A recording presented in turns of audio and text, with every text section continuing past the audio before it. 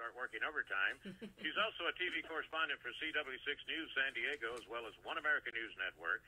Her website is The KD Report, and hopefully she is streaming live on Facebook. Kimberly, are you there? I'm streaming. All right. I got to tell you about that email. See, I don't see email normally when I'm doing the show, but then I lost you again, and I said, uh-oh. So I'm going to give you a special number to call next time. Okay? You know what? Call My iPhone went swimming, and it was supposed to be able to swim for at least a couple hours, and it only swam for less than 5 seconds, and so it's like ran everything, my computers, everything. It's completely Apple. It's wonderful how it intertwines, and you can't take them apart. Well, I knew those iPhones were smart, but this is the first time I heard they know how to swim. Yeah. So anyway, yeah. Now you know where I'm coming from. Yeah. Yes, well, I'll tell you what is going on over there. Gun confiscation. You know, they've taken all the guns away from the good people, and all the bad people have the guns. And we were going to talk about that earlier. Now we got 90 flag officers calling for resignations. Yeah. Wow. Which one you want to touch on first? Yeah. We can kind of, if we want to touch on the 90 flag officers and admirals and generals who are calling for not only the resignation of the Defense Department Secretary Lloyd Austin, but also, Secretary Blinken over at, State Department. We know that they're probably not going to lose their job. Mark Milley, the General Mark Milley, should be another one that should hand in his resignation. But as with this administration and with most administrations, they all run by you screw up, you move up.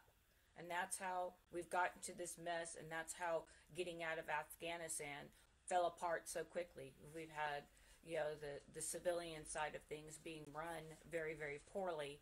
And, they simply were not listening to the people that are on the ground. Now, I'm saying that brass that sits in D.C., they had a full picture of what was going on, and they should have done their job in letting the president know what the situation was on the ground over there in the Middle East. But no matter what the situation was, he'd already promised no man will be left behind. No one will be left behind. Yeah. We know for a fact that didn't apply to dogs, huh? Yeah. Well, I mean, when you look at all those down? Yeah, well, I'm just saying that, I mean, forget the animals. I mean, I just think that it's silly for organizations to think they need to get these dogs out. I think people's lives matter a lot more than dogs. Oh, yeah, definitely. But I'm just saying that, when you look at the situation and how poorly it was managed in the last 2 weeks, that we're going to see more terrorism, most likely in this country, especially with a wide open southern border. They've already been coming across the border. We've been blocked from getting information. It's sort of like you're just asking for it as we go into this break. Kimberly Dvorak will continue, and we'll touch on all of the wonderful equipment that we left behind, too. I mean, wow. Fiasco. Kimberly Dvorak. And it's thekdreport.com. A little bit later on, you can go there and you can check out and watch it. Chuck Wilder's CRN with my guest, Kimberly Dvorak, Senior Foreign Policy Advisor for the Committee for Responsible Foreign Policy. And, boy, I'll tell you, Kimberly, I know anytime they start picking on the Marines, you kind of, yes, because I know how you are. You are a protector of those men in uniform, yes. Well, yeah, we lost 13 of our Marines in Afghanistan, and there were lives that it did not need to happen. It did not need to happen. This was the reckless policy of the Biden administration that decided that they were going to abandon the entire country that we'd been in for 20 years in less than 2 weeks. They were shocked when they didn't realize that in 11 days the Taliban would be able to regain control of Kabul. They were stunned. They were held flat-footed. But as you and I know, back in 2012 and 2014, we wrote and discussed on this program a number of reports, national intelligence reports, predicting this is exactly what was going to happen. And you have to say that this administration is selling out the actual warriors that are down, fighting, on the ground in Afghanistan up until, 2-3 weeks ago, they knew what was going on the ground. They knew. But when the Biden administration decided they were going to stop the the airstrikes, and they were going to stop working with the Afghan security force, that this was going to fall apart quickly, because again, as we discussed last week, Afghanistan, the Taliban's pretty brutal, so you either are going to join them, you're going to hide, get out of the way, or they're going to kill you. And they've already started the executions. We've already heard the horror stories starting to come out. You're going to see this uptick substantially over the next couple weeks as the Taliban goes around and disarms the civilian population, and that includes police officers, and that includes people that work for the Afghan security forces. So the only people with the guns are going to be the Taliban, and this has become a huge PR boom for the Taliban. Of course, as you mentioned, just this a list of what we leave behind: $83 billion, 2,500 bombs, 1,400 grenade launchers, 22,000 Humvees, 42,000 trucks, 16,000 night goggles, 64,000 machine guns. You've got Black Hawk helicopters and other fixed-wing aircraft, C-17s. They're the most armed military now in the Middle East, and there's no doubt about it. We funded, we paid for it, and what the Taliban, all they had to do was wait for their opening.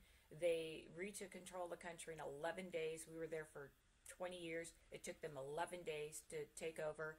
They shooed us out of the Kabul airport with our tail between our legs, so to speak, and a terrorist attack that took out 13 of our Marines. So now you've got the terrorist groups all over the world looking to what the Taliban did, because in essence what they did is they showed that the United States government, at least under this administration, was nothing more than a paper tiger, and that we are not going to retaliate. And in regards to, like, a lot of people are talking about the administration's trying to tout that they went out and they ran a couple of drone strikes to go get the guys that blew up our Marines. Well, we've received no information on those people, who they were, and if they were someone that's higher up in the administration, we would have had their name. We would have known who they were, where they stood within the organization that they were representing, and we've got none of that, meaning that we're led to believe the reports on the ground, which were they were in most cases innocent bystanders who had nothing to do with the terrorist attack against the Marines that claimed 13 heroes. Yeah, absolutely. And by the way, one of the 13 was a sailor medical, because they work with the Marines. Yep. And it's and I think it was two females also. And boy, I'm telling you. And they're all young. They were babies. They were young. Yeah. 20-year-old. It's just... There was one guy, I think, Tucker had his family, the mother on. Either Tucker or what's her name that follows him? Sorry about that. Laura. But anyway, and this guy, he was in charge of a battalion, Yeah. And, I just think that, unbelievable. Yeah, when it comes to the Marines especially, they're it's really astonishing to hear the State Department Secretary Blinken come out and say that, we love our Marines. They're the first people we see when we reach our diplomatic posts and all that. Well, maybe next time you don't want to sell out your people, that you say you love and appreciate. Selling them down the river on this 2-week exit strategy that was just catastrophe for this country, and we won't see the results for this for years. This is just the gift that I'll keep on giving, because again, you tie this with our southern border that's wide open, and it's going to make it a lot easier for terrorist attacks. And I know that when Obama was in office, I went after him a lot on these kill lists. We talked about the kill list on this show, but you know what you're going to start seeing? You're going to start seeing kill lists in reverse now, because the Taliban has got all this military arsenal, and they're anxious to start using it. They may not be able to directly strike from Afghanistan to the United States, but they can certainly get our military and diplomatic outposts around the world. And you better believe that's what we're going to start seeing. And they're going to be getting us with our own, weaponry that we left behind. We did not blow these planes up. We did not blow the helicopters up. They were dismantled electronically. Well, that means the only thing that means is that it takes them a little extra time to figure out how to turn it back on. They did not blow this equipment up, which is what we've done previously in previous wars. We've blown gear up. It just like when we went after bin Laden and we had that stealth helicopter that went down. They blew that up. They weren't successful at getting it entirely blown up, but that was not a helicopter that was going to be used for flying ever again. And this administration did not do that. And instead, we walked out on our allies. We walked out on our NATO partners in this part of the world. And we walked out on Americans and service members that served in that country, on multiple tours. And, most people wanted out. I was one of those people that wanted out. There's a way to get out that's the right way and the wrong way. And what the Biden administration did was the absolute worst way we could get out. And we've lost allies over this type of situation. And it's just something that's very sad to see. You dare not tell us that we can't have war games up there around the China Sea? Guess what? Okay, yeah, but I'm not going to leave anybody behind. Yeah, right, okay. Yeah. And Thailand, they've already warned China, saying, hey, this is your America that's going to come in here and save you. Yeah. And another thing is that I understand now from a couple of reports that the Taliban is now one of the best armed armies on planet Earth. With 64,000 machine guns and 358 assault rifles, yep. That's a good start. Humvees and SUVs and planes and helicopters, and yes. Yeah, we gave that to them because we didn't. Much. Yeah, we didn't do anything. And if the August 31st was always an artificial deadline. But the second the Biden administration goes out there and uses that, you see what the Taliban did. They came back and did what Obama said. Oh, that's the red line. We're drawing the red line in the sand here. Well, they've learned from the United States, how to kind of box people in here. We never had to give up, Bagram Air Force Base if we did not want to give that up. The administration wanted it out, and they didn't. I don't know if they didn't feel that, the Taliban was going to be able to take the country. If they weren't, that's completely, asinine. Again, then, we're going to start doing these after reports, and again, I think, General Mark Milley needs to be relieved of duty. General Austin needs to be relieved of duty in this. The only person that's been relieved of duty is actually, a colonel that's on the ground. And he actually came out and put his hands up and said that what we're doing is absolutely atrocious. And I'm not going to follow these orders because it's wrong. And he put, his resignation in money where his mouth is.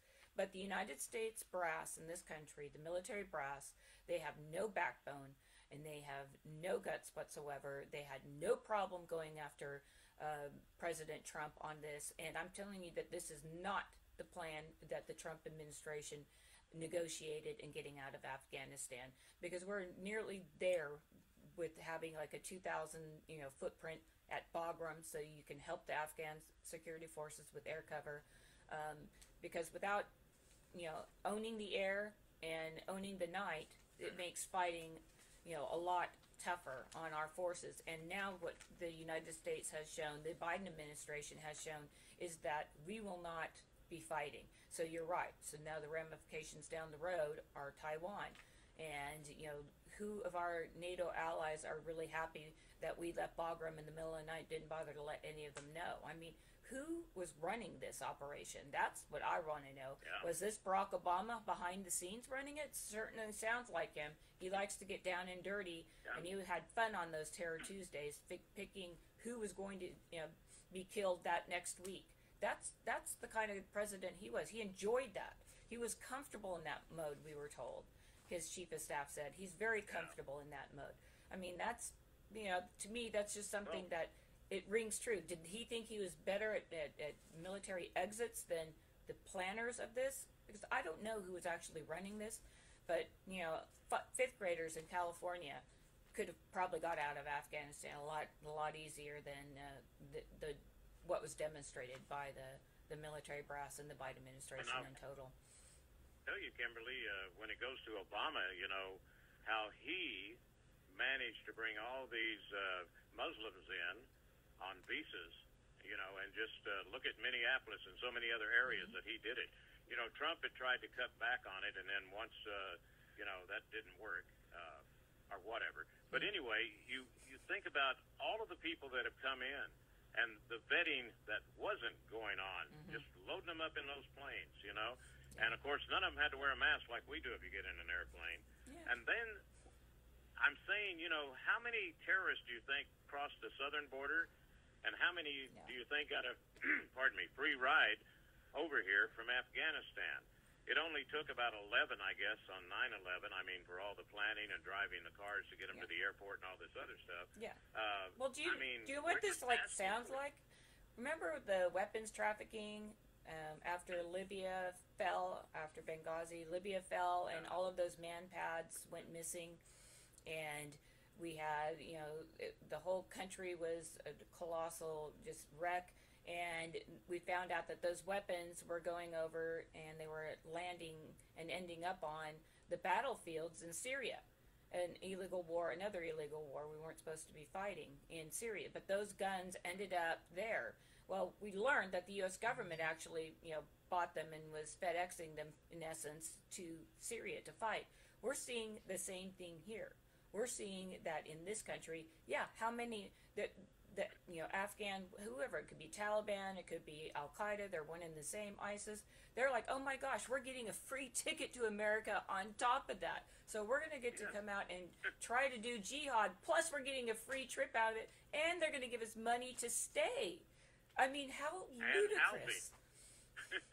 And housing also, Kimberly. Free housing, like, free medical treatment. I mean, it's just, it's endless. Fort Bliss, Texas. Yeah, Fort Bliss, Texas, they've already been instructed, start building houses for these people. Yeah. They're doing it already. Yeah. And I'm trying to figure out how much the rent's going to be, but, you know, you sure hate to say zero to the American people, don't you? Yeah. Well, I mean, and probably by far and large, the majority of the people getting out of there were fleeing a situation that was going to be horrible for them. And I understand that. But as you just said, it only takes 11. You know, that's not a big number, and they were getting as many people in and out of there. And last week we talked about a couple of people who, you know, parlayed for their, you know, interpreters to get into the United States, only to find out when they got here that, you know, one of them was a terrorist, an actual terrorist. Yeah. So I mean, so you do have those stories. It's not unbelievable, but to think that the United States is going to take in all of these. It's my hope that we, you know, stop bringing them to the United States and put them on these lily pads, they call them, like in Qatar. And maybe Saudi Arabia wants to come and pick up the slack on some of this stuff and take in some of these refugees, because now, you know, that's the new term. They're all refugees, and that's what they're trying to call the people crossing the southern border illegally. That's what they're trying to refer to them as, because right now you're seeing, you know, the goodwill of countries around the globe that are taking in a lot of these refugees from Afghanistan.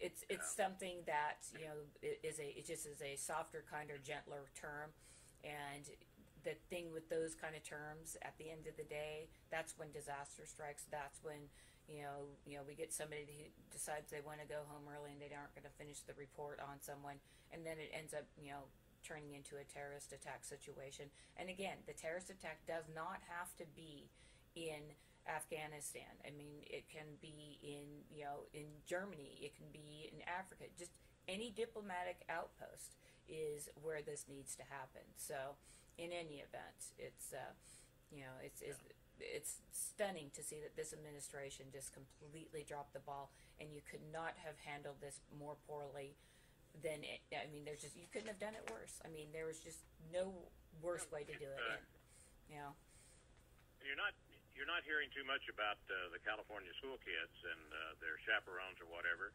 Quite a few of them went over for this summer visit, I guess, or trip or whatever. and they are also left behind. Yeah. We're going to take a break, and we're going to continue in just a moment.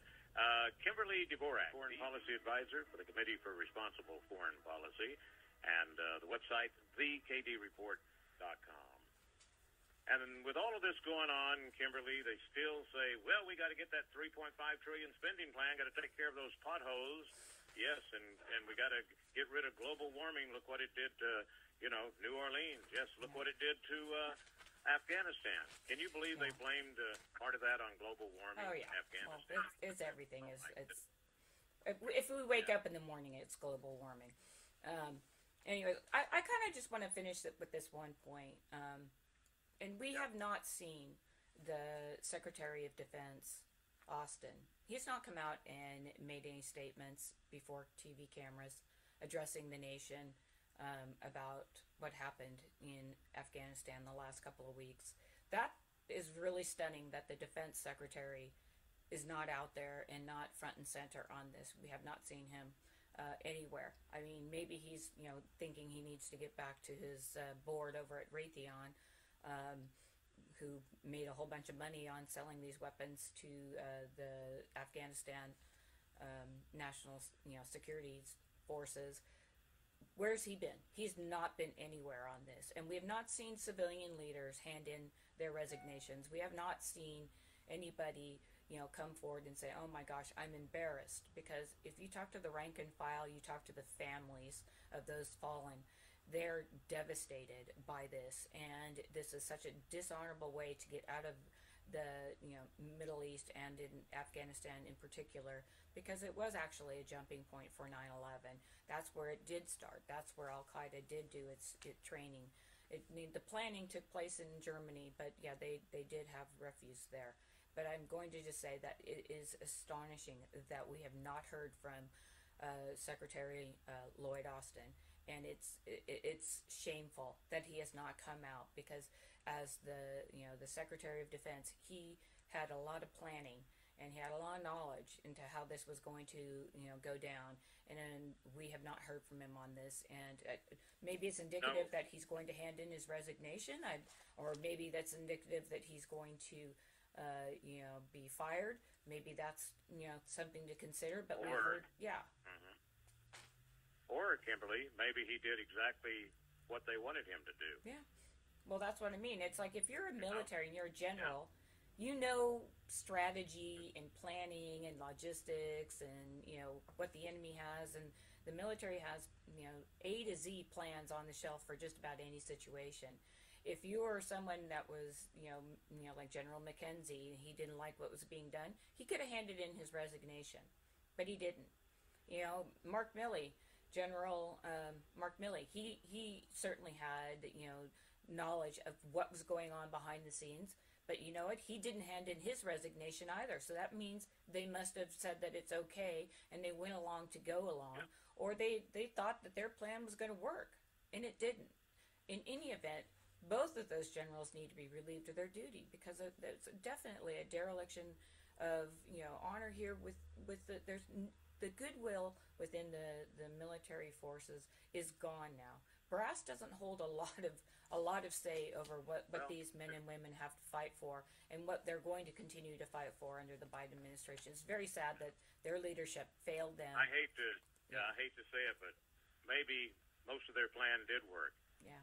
Changing the face of America, like what they're doing on the southern border. Yeah. They're doing it now, and most of these people will end up in red states somehow. Yeah. Well, Kimberly, we have run all out of time. I certainly appreciate it. And I want to remind the listeners again, you can watch this in its entirety on thekdreport.com.